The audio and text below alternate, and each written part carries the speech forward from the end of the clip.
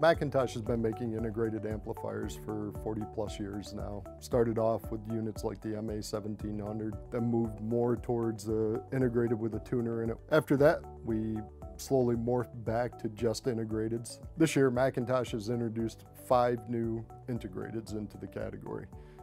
MA9000, MA8900, MA7200, MAC7200, and MA5300. Starting with the MA5300, we provide 100 watts into 8 ohms and 160 watts into 4 ohms. Moving up from there, the MA and the MAC7200 and the MA8900 both provide a 200 watt stereo amplifier, which are also coupled with output autoformers. Moving up to the high end would be the MA9000 with 300 watts autoformer coupled outputs. The advantage an autoformer gives is that it isolates the amplifier section from your loudspeaker, but in a good way. It allows us to design a solid-state amplifier section which drives a known load in the autoformer, and then the autoformer can either drive 8 ohm, 4 ohm, or 2 ohm speaker load.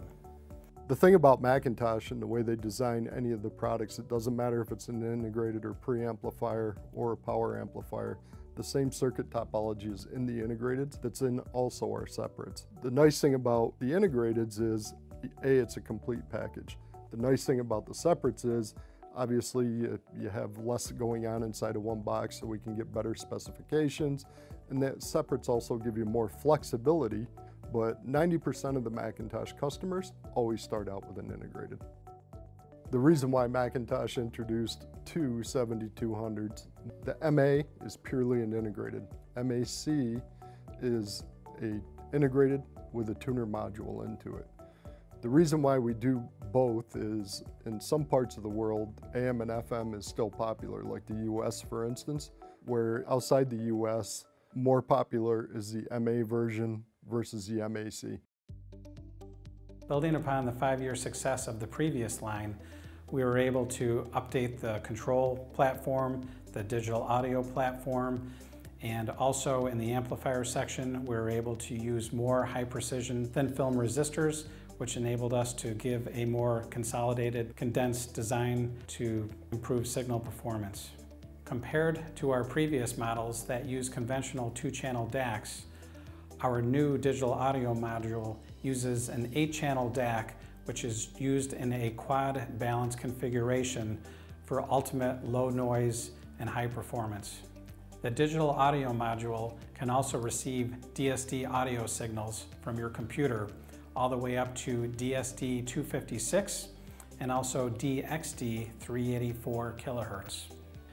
The MA9000 has both moving magnet and moving coil phono connections, which are totally adjustable for both resistance and capacitance. It provides an 8-band EQ to tailor the sound to your liking, and in the off position is totally bypassed. Another feature that we added to the units, the ability to easily update the operating firmware over USB from a computer. In the past, it was kind of a bear, but now with a simple USB connection to a PC running a utility, a dealer or even a customer, if need be, can update the operating firmware to either fix a bug if one is found or to add a feature.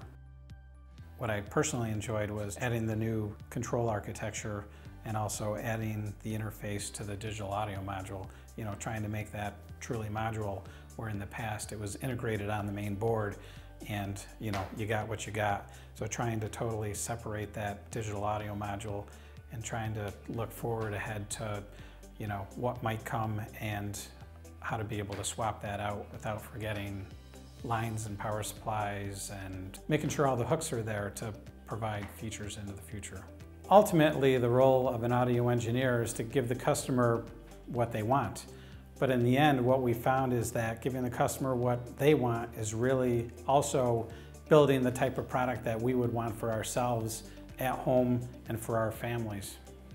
I think what makes the McIntosh brand special is really the long tenure of employees that we have at McIntosh. We have 152 employees between R&D and manufacturing, but really if you look at each of the employees, they have an average tenure of 22 years. We have some employees that have been here for more than 40 years. They've really seen generational changes of the product and actually watched the company move from vacuum tube era to solid state era to different elements of technology for where we get the music from, whether it be CD, cassette, LP, to now streaming. So when you look at the entire scope of what's behind McIntosh, it's really the people.